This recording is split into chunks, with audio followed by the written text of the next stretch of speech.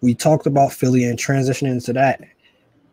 Philly special or the Knicks, the Nova Knicks, who is actually the biggest threat to the Celtics not repeating? That's a trick question, almost feels like, right?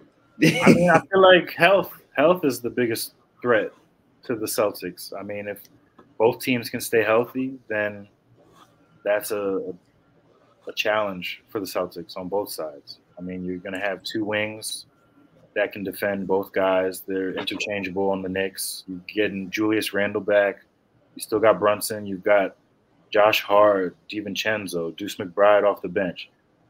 We still have Mitchell Robinson, which, yeah, Hardenstein, the losses, it hurts, but he's a starting level center in the league. And he was a difference maker against the Cavs 2 years ago when we basically bullied them into submission in the first round. So I don't think Philly's that much better than us. I think we're deeper. We have a lot more pieces. And also I think down the stretch, we're going to have crazy lineups that we can run too, even where we can try a faster lineup with Randall at the 5, and then you have OG at the 4, and so on and so forth. So now the floor spread out. You can move constantly, and that's what kind of you want to have.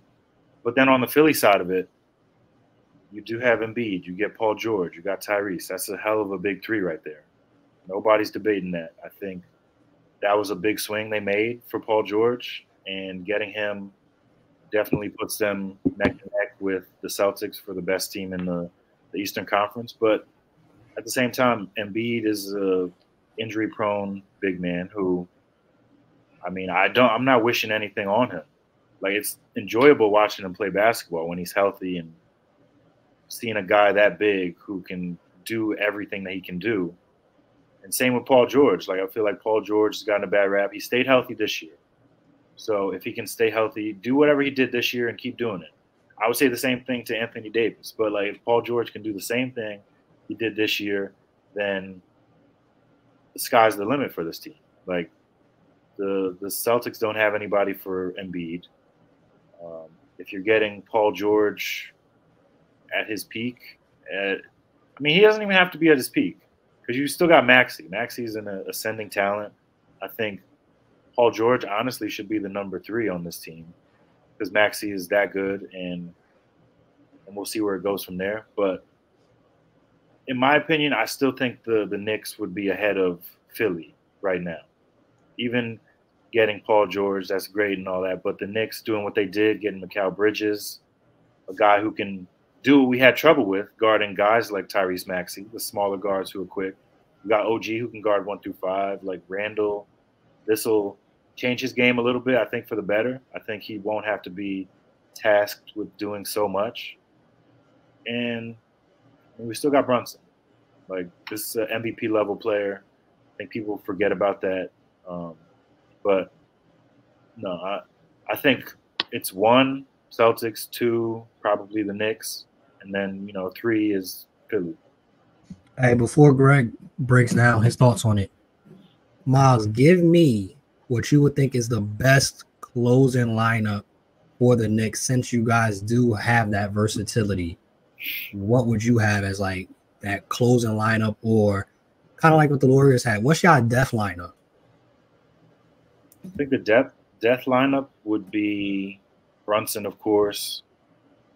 You could either go DiVincenzo or Deuce. I think Deuce's defense, depending on the situation, and his outside shooting is a threat. But DiVincenzo, when he's hot, like, it's different.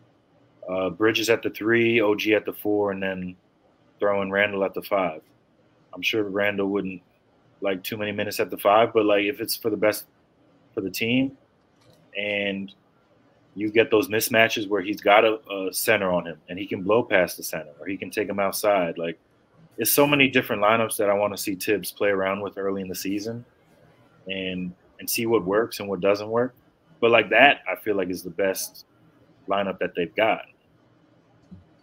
Hey, Greg, who should the Celtics fear more, Philly or the Knicks? Well, realistically, either one of those teams can beat the Celtics. Because I still believe the Celtics are a little fugazi. That's just my opinion. I don't fully trust them.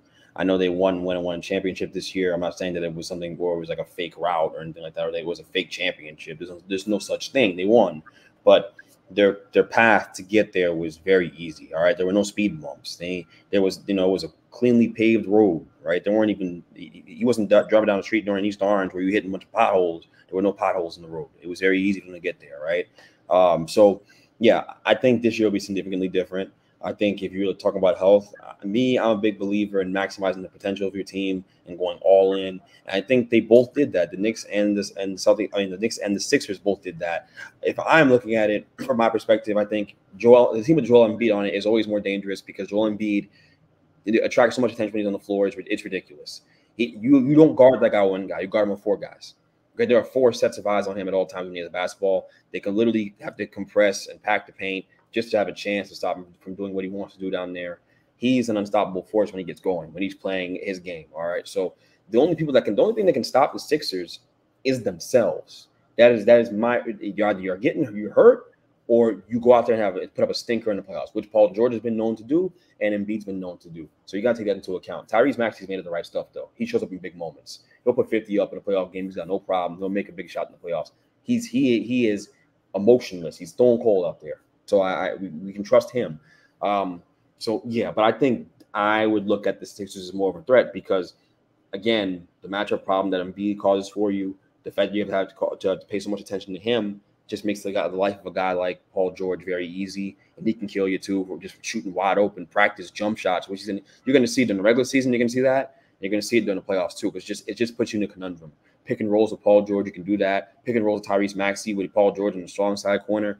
There's nothing you can do. There's nothing as a defense that you can really do because you have to. If you don't commit to Embiid in those situations on rolls, short rolls, whatever, he's going to score. So, and then if you do, Paul George is right there on the for the skip pass. That's a bucket. What are you really going to do? Like, how do you really guard that? They just present problems that teams can't answer. And I think the Sixers are in a really good situation with that big three. It might be the most perfectly constructed big three I've ever seen, just from a skill set perspective. Everyone plays so well off one another. It all works so well, right? It's the perfect chemistry kind of fit from that perspective. Now, ironically enough, the Knicks are the team of chemistry, right? The Nova Knicks is chemistry galore, all right? They're taking chemistry class over there. So I fully understand where Knicks fans would be excited. They have a chance to win too. It's not me disrespecting them, but in reality, I trust the star power that Philly has over and the 3-point shooting they have around it, by the way, with Eric Gordon, with Kelly Oubre, with those guys. I think Kyle Lowry will probably come back. I think he will.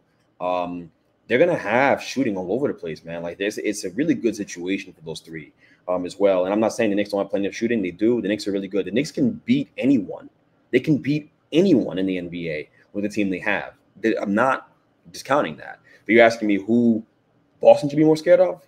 It's probably Philly.